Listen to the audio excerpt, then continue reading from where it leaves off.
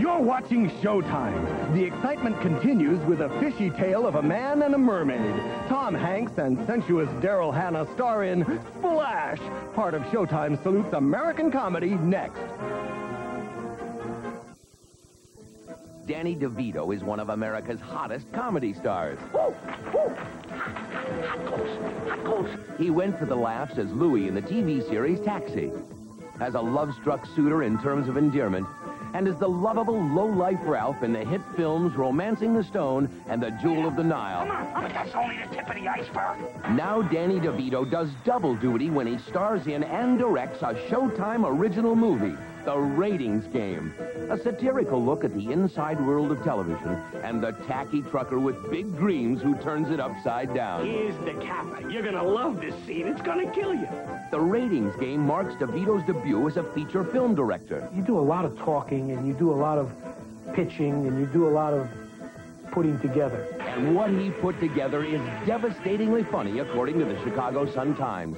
See why when Danny DeVito stars in The Ratings Game, part of Showtime Salutes American Comedy in April.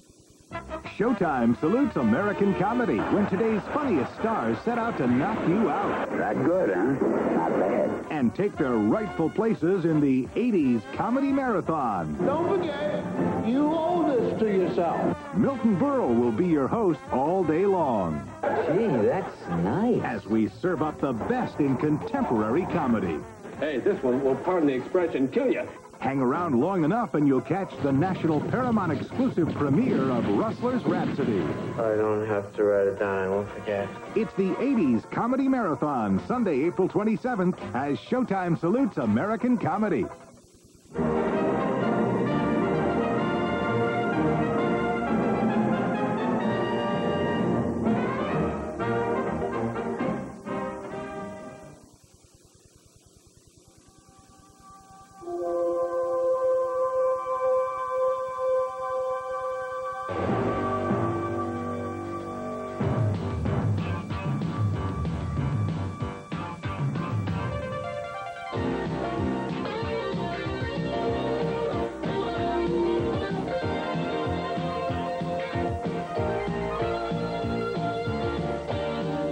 This is a Showtime feature presentation.